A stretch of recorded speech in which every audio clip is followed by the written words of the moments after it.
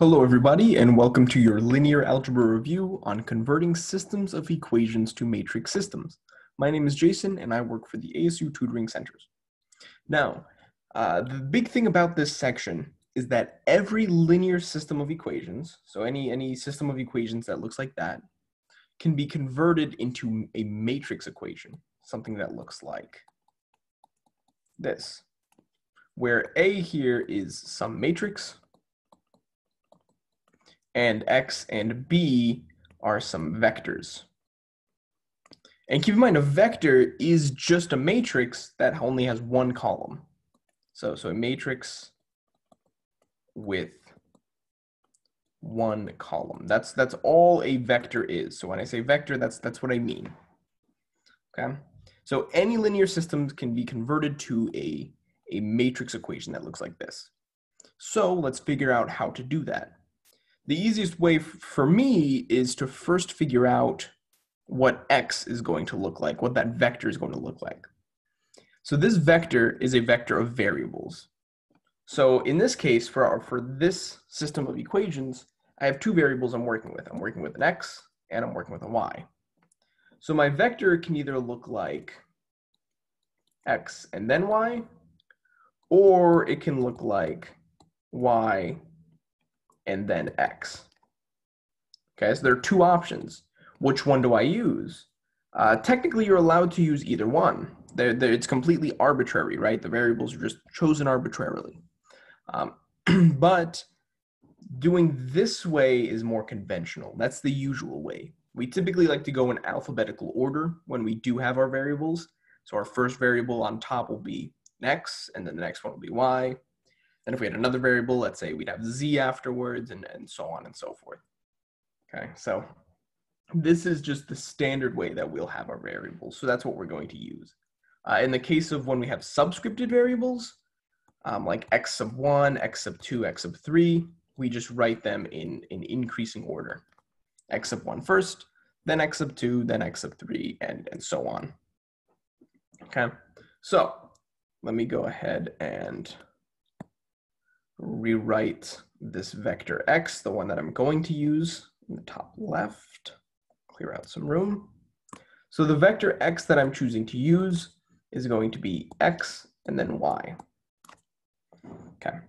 Now let's figure out what I'm going to do for my matrix A. So to write our matrix A, let's first decide the dimensions of the matrix. How many rows and how many columns are going to be in it.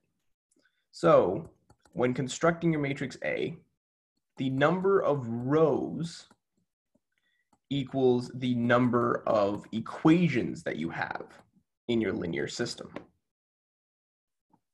And the number of columns equals the number of variables you have in your linear equation. Okay, so let's look again at this top example.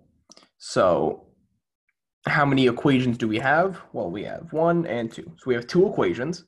So we're going to have two rows in our matrix. And how many variables do we have? Well, we mentioned it before. We only have X and Y. So we're going to have two columns in our matrix. So A is going to be a 2 by 2 matrix. Now to decide what to put in the matrix, it's always going to be the coefficients in front of your variables. Okay, so the little numbers that are outside in front of your variables. So to decide where those coefficients go, basically, it depends on this vector that we chose up here. So our first variable x, that sort of represents like the first column of your matrix. That's how you can think about it.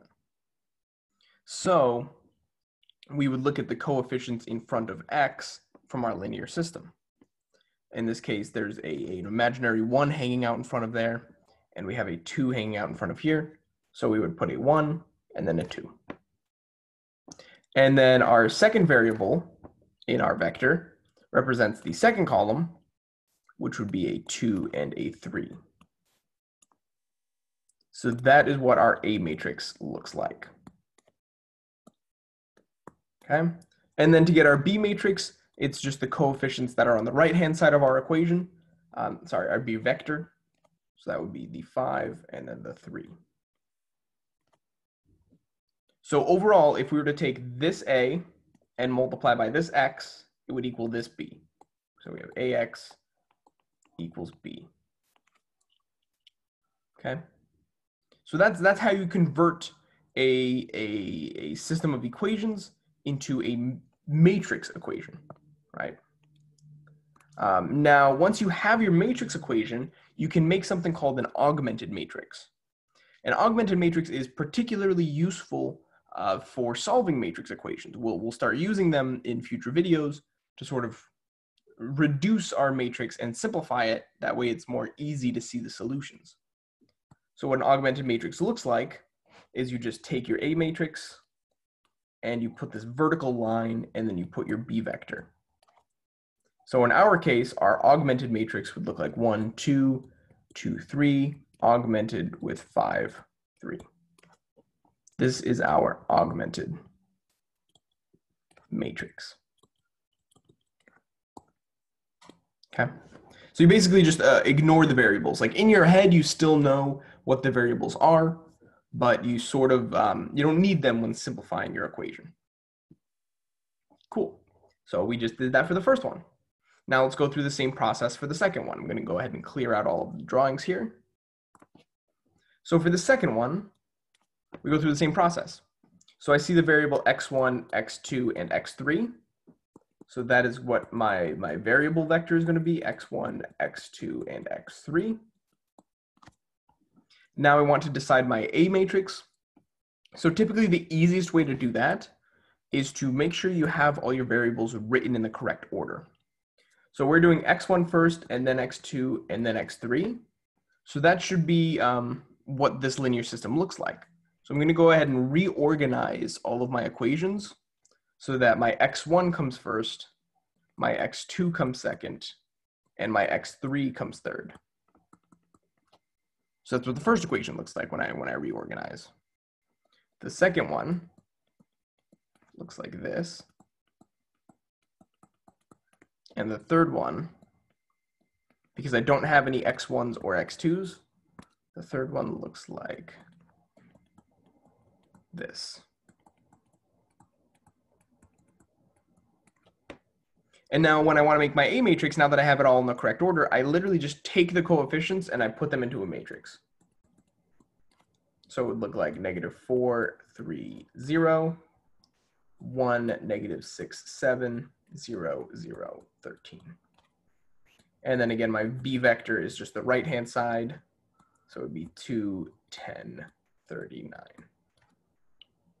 So if I were to take this A and multiply by this X, I would end up getting this B out of it. Okay, and then our augmented matrix would just be -4, 3, 0, 1, -6, 7, 0, 0, 13, augmented with 2, 10, 39. So I take this matrix, vertical line, that vector.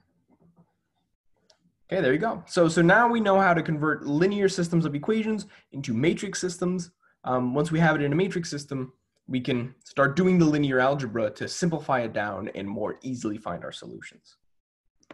Well, thank you for joining me.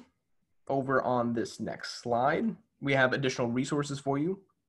So as I mentioned at the beginning, I work with the ASU tutoring centers. So if you want more information on the free services that we offer on all 4 campuses and online, go ahead and check out that link, tutoring.asu.edu.